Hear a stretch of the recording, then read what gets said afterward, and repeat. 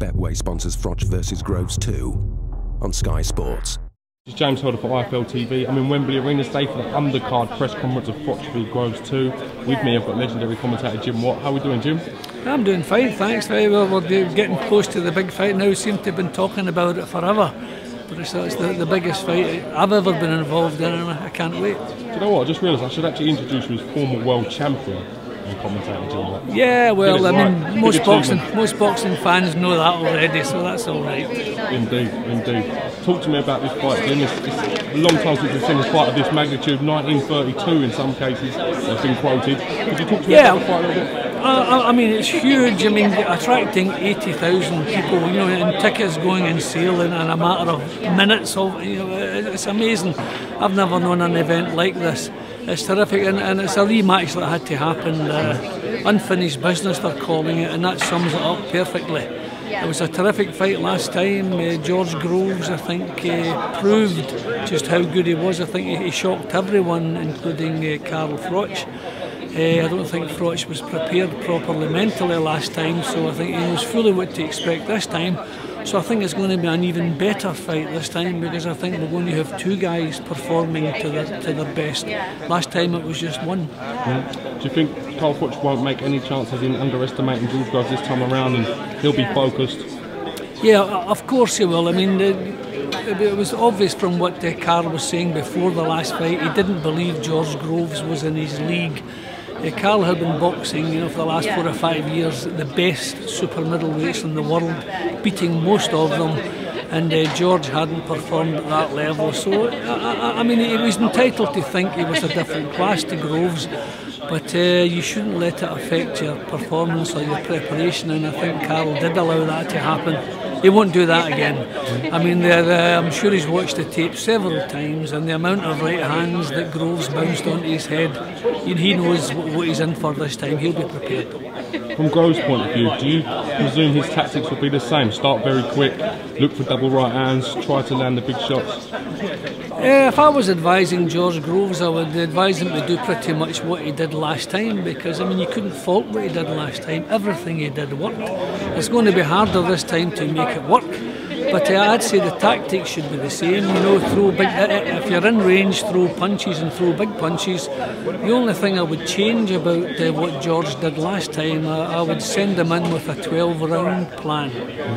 I mean, George can't do any more to Carl this time than he did last time, and Carl was still there, you know, taking his bumps and in a position to turn the fight around.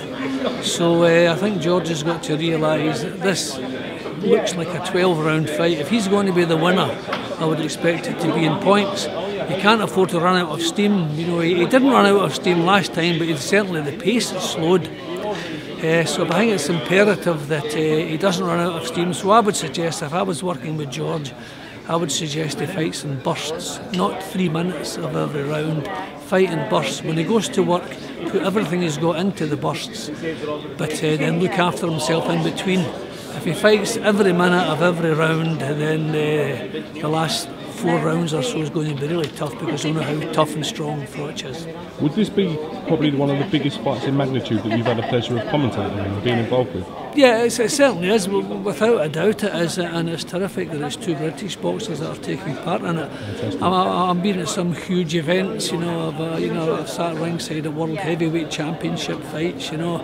I've been at Hagler, Hearns, Leonard, Duran, Mike Tyson. You know, I've sat ringside commentating all of those guys.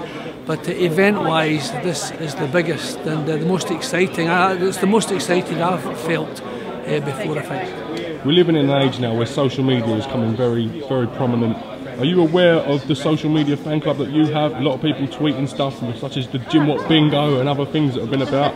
No, I'm not on Twitter or anything, and I believe there's someone having a little bit of fun, you know, saying that it's Jim Watt Sky Sports on Twitter. That's not me. For anyone that's listening, I'm not on Twitter. That's good to get that. That's good. I don't have a Twitter account.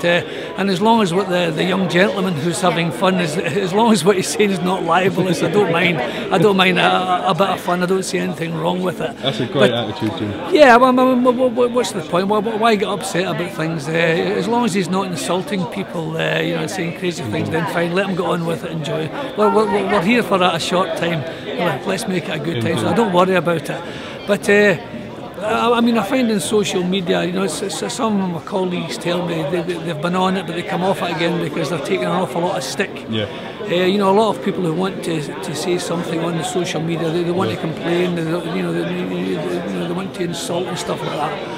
So I just don't get involved in it. It doesn't affect me because I don't follow it and I don't get involved in it. Yeah. All right. Well, Jim, I thank you for giving me a bit of your time today, sir. It's great to get you on the channel. It really is. And enjoy Fight Week. Hopefully we get a chance to catch up with you again real soon. Nice to talk to you. This is James Helder with Jim Watt for iFL TV. Thank you very much.